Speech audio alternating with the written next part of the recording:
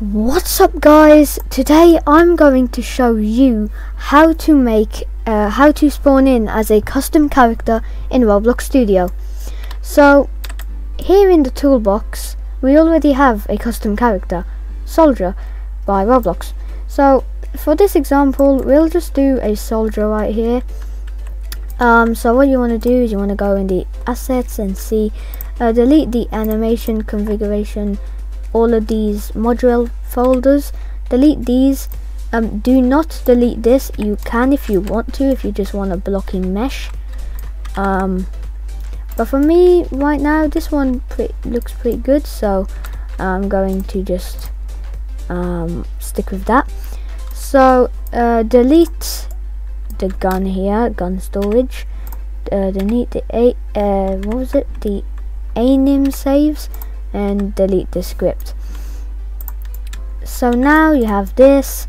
We actually have to go to the soldier and we have to go to the primary part and select humanoid root part. And now let's call this starter character and put it in the starter player. This one was just an example from before. So as you can see we have starter character, which will now be our starter character. So now let's spawn in and see if our character is you know, the custom character that we chose or you chose.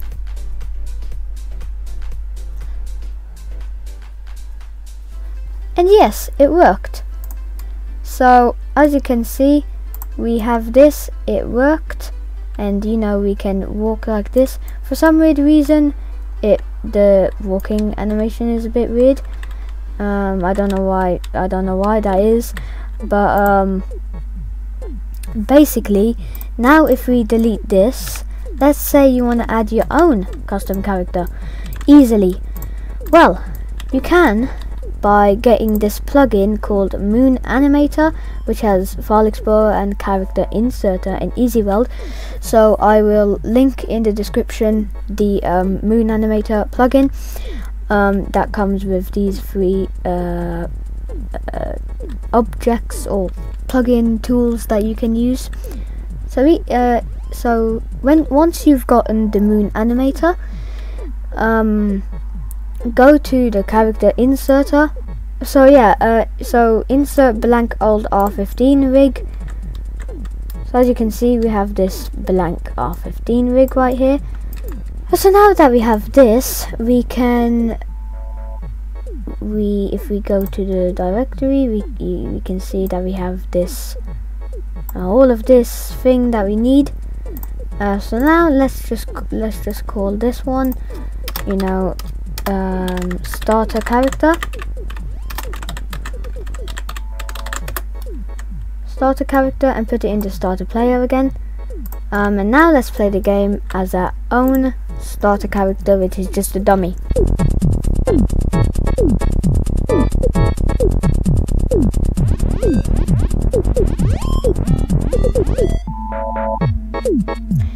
Yep, it worked, but as you can see we have this problem where it's just floating in the sky and we can't really you can't really walk.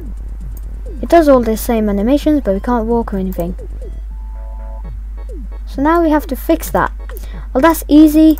So go back and put the starter character in the workspace. Go to its from the humanoid, you know, select it from the drop down list. Go from humanoid, hold down shift on the selected object and go to humanoid root part. From humanoid to humanoid root part, which is the last one. So as you can see we have a lot of stuff here. So if we go anchored, you can see that we have this grey checkerboxed thingy. Click it and it now is unchecked. Check it and then uncheck it again so that it works. Now we can put this into the starter player again. There we go. And now let's play it again and we should spawn down on the floor and drop onto the floor. instead of being in the sky and not working.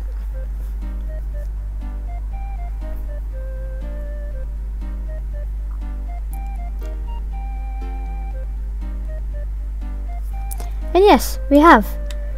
So as you can see, guys, we have this character right here.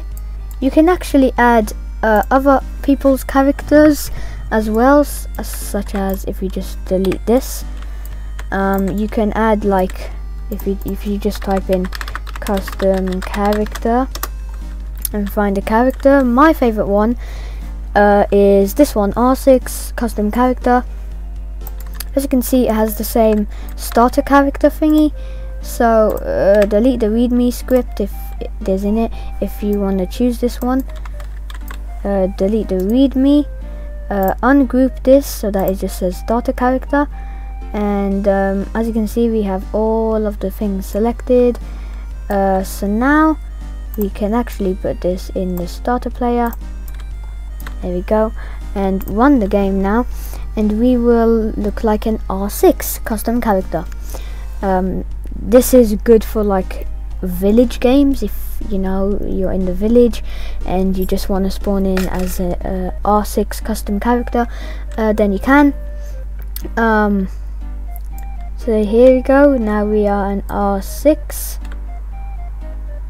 So there we go, we can zoom in as far as we can, and we are still the R6 character right here. So yeah, this is a pretty cool custom character that you can use here. So yeah, so basically this is it. This is all of the scripts. This is, well, there's no scripts even needed. This is just adding a custom character, calling it starter character, and putting it in the starter player so that you can actually be that custom character. So yeah, I hope you guys liked this video, and I will see you all next time. Goodbye.